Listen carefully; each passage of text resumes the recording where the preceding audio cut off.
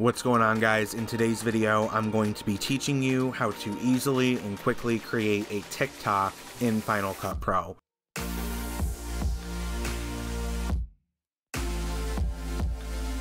And so what you want to do is you want to go up to File, New, Project.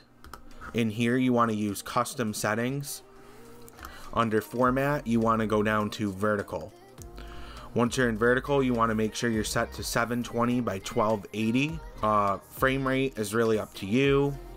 Rendering, Apple ProRes 422 is fine for this.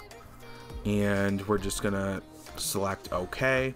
And you'll see it creates a new project just like any other project. But the only difference is when you click on it, it's now a vertical project. So just for the sake of this video, I have this footage that I filmed with my camera, and I kind of have this idea of what I want to do with it. If you're curious to see what I do with it, definitely check out my TikTok.